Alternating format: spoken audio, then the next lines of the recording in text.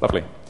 So, again, it's a pleasure to be here this morning and to talk to you about the ESA Space Science program, and also very briefly about the robotic exploration program which we've taken on in ESA in the last couple of years, fundamentally oriented at looking at Mars in collaboration with our NASA colleagues.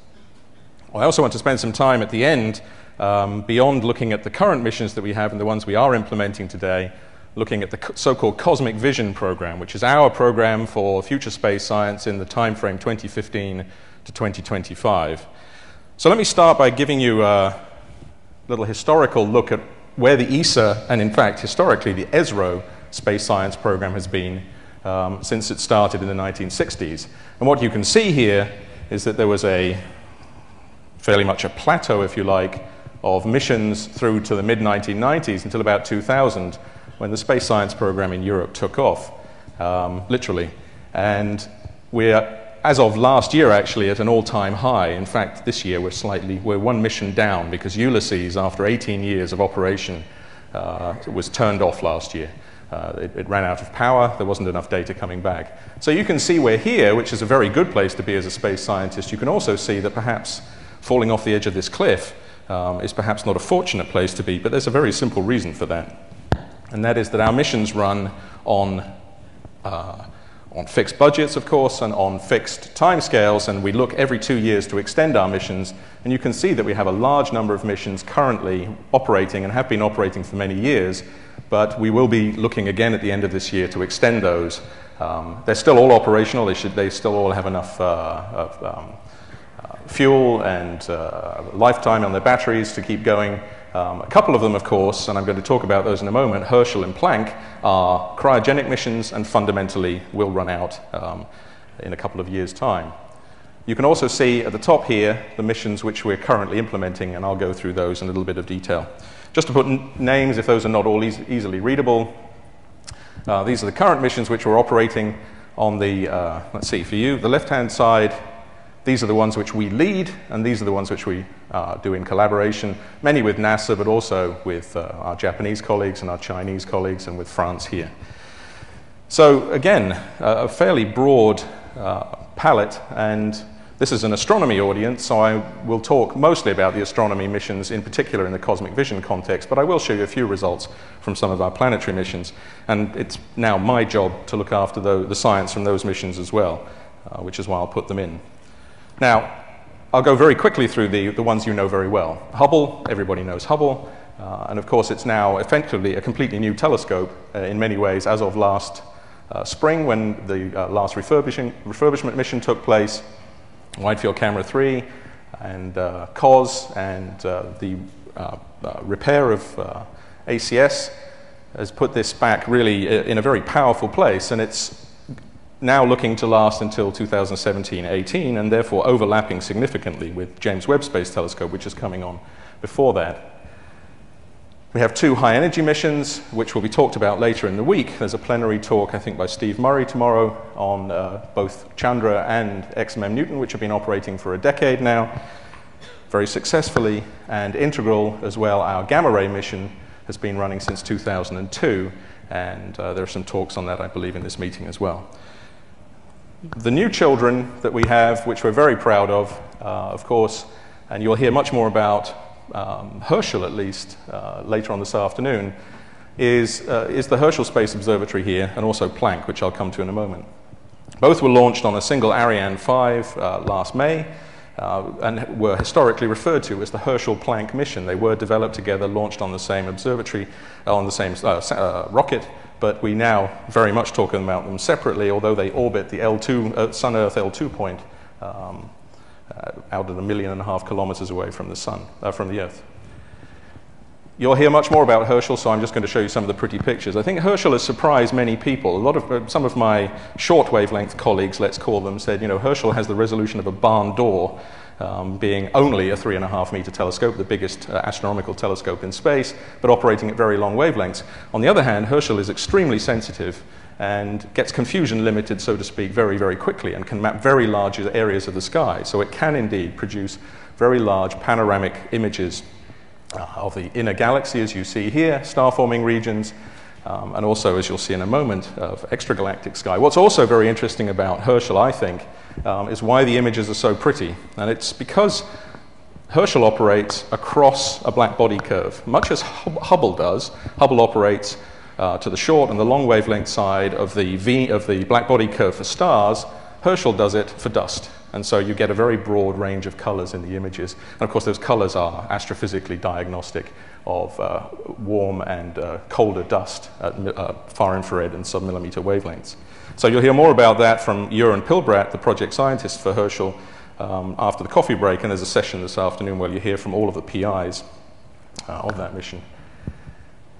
This is another one which, again, demonstrates just the huge leap that Herschel has made. This is a very small part of a very large survey being conducted by Herschel in the extragalactic sky. And all of these little points are submillimeter galaxies. Avina showed you a smaller piece of that, and this is now just expanding over huge areas of the sky and producing enormous numbers of objects at a very large range of redshifts. And there are a lot of papers which have been published on this and other science areas from Herschel in an Astronomy and Astrophysics special edition, which just came out, I think, a few weeks ago. Or will come out. The papers, I think, have been finalized now. So there's a huge amount of science from Herschel, which is already on the streets. And the last result I want to show you from Herschel, and this, again, goes back to Avina's talk, is the third instrument. We have SPIRE and PAX, which are imagers and spectrometers, and then HiFi, which is a high-resolution heterodyne spectrometer. And you can see here again a little piece of the spectrum of Orion, as Avina showed, and you can see the identification of some of the lines in there. HiFi, as many of you know, had a problem for a few months. It had an SEU, a single event upset, which made the electronics go into a mode which they weren't intended for, and the whole system shut down. After a few months, we figured out what went wrong and have turned the redundant electronics on, and it works very well now. So all three instruments are operating at full speed, and Jeroen will tell you more about all of that after the coffee break. At the same time, May last year, we launched Planck, and Planck is a cosmic microwave background experiment with higher resolution and higher sensitivity than WMAP. We very rapidly made a release of a small part of the sky as Planck rotates around and scans the sky, the whole sky over a 6-month period. I would love to be able to show you the all-sky image, but I can't. What I can show you is a piece which we released a couple of months ago now of the intergalactic plane. So this is all dust, seen at the highest frequencies of Planck. And this is a Fucus, the star-forming region of Fucus, the galactic plane here. This is all the stuff, of course, which is science to some of the people involved in Planck and noise to many of the others. So this is all the stuff we have to get rid of in order to be able to see the CMB properly. As I say, I would love to be able to show you the first all-sky image, but you'll have to wait until next week. We will release it on the 5th of July. It's an image which shows you the galactic foreground and some peaks of the CMB. Of course, we don't want to give away the science. If we showed you the full CMB image, you could go in with a ruler and start measuring the distance between all the peaks and publish a paper. Unfortunately, there's an extended proprietary period. As many of you involved in the CMB know, it takes a long time to beat down the systematics and calibrate the system properly. So we will be showing a very pretty picture, and it is on this laptop, but I shall be holding on to this for the rest of the day, of the whole sky with the foreground and some of the CMB peeking through. So look out for that next week. It really is quite spectacular. We also have missions which operate in the solar system, of course. Cluster, which is 4 spacecraft flying in formation through the Earth's magnetosphere, and SOHO, which is sitting at the Sun-Earth L1 point, which is looking at the sun 24 hours a day. And these two missions, of course, are looking at the connection between the sun, solar activity, and how that impinges on the Earth, so-called Sun-Earth connection. And that extends in ESA well beyond just the space science program. That extends to space weather and to the Earth observation program, as you may expect. Moving a little further away, we have missions in orbit around 2 of the nearest planets. So Venus Express has been there since 2005 in orbit around Venus, and a very interesting science result which was recently published by Sue Smecker and her colleagues using both infrared imaging, Vertis data from Venus Express, and archival Magellan altimetry data which is the orange in the background, and this is the Vertis data superimposed on top of that, shows that on top of a few of these large peaks, mountains, let's say, there is evidence for high emissivity, and that high emissivity is fresh material which has been relatively recently deposited on the order of a few tens or 100,000 years.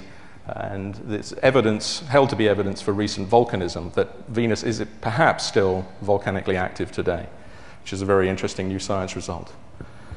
Mars Express has been in orbit around Mars for a number of years. This image is usually showed the other way up, but now I've become involved in the space game. I thought it just doesn't really matter which way I show it, right? So,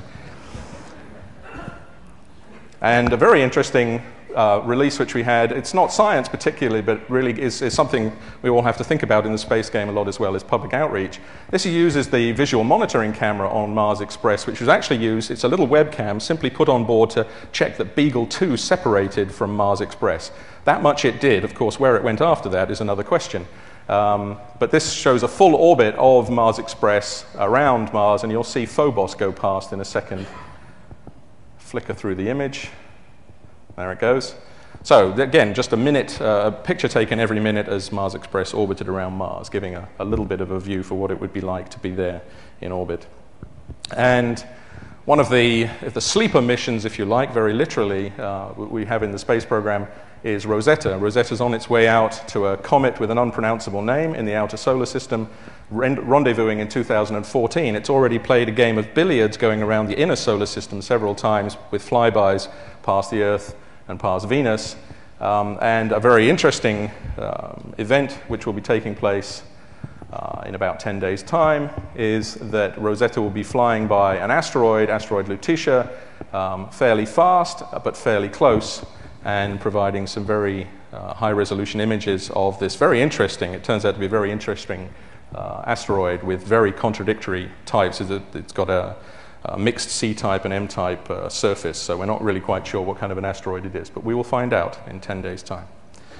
So, let's look at our future space missions. We have a whole number which we're studying and implementing. These are the ones which we're building, and I'll show you some pictures from those in a moment. LISA Pathfinder, which is a mission to test out technologies for a fundamental physics mission called LISA, which may well come in the future to detect gravitational waves. GAIA, which is a high-precision astrometry mission. JWST, of course, you should all know about JWST, and there was a session devoted to that on Sunday. And BepiColombo, our joint mission with JAXA to Mercury. I'm going to say just a very small amount about the robotic exploration program because, again, as I said at the beginning, we picked this up a couple of years ago from another directorate in ESA to now work with NASA on a joint program. It's called ExoMars in ESA, but it's now a joint program in all of its phases, and that will involve a trace gas orbiter which will go and orbit Mars in 2016 and acts as the data relay for the missions which we will then land later on. And it also has a demonstrator entry, descent, and landing system. And then in 2018, we'll fly 2 rovers onto the surface of Mars, both under the NASA Sky Crane, which will be used for Mars Science Lab in 2012, but we'll put 2 rovers down on the same location. The ExoMars rover, which will be devoted more to digging down to 2 meters deep and pulling out potential samples of life-bearing molecules, or perhaps even remnant life from earlier in the life of Mars. And then the NASA rover, at the moment, the architecture looks like it'll actually be practicing caching, collecting material together, putting it into little containers to be then returned in a sample return mission, perhaps as early as 2025. And then I'll say a little bit about our cosmic vision missions one at a time. The medium missions which are under study, Solar Orbiter, Euclid, Plato, and Speaker, and then the large missions, IXO, LISA, and EJSM, and I'll, of course, explain what all those acronyms are in a moment. So again, just to show you the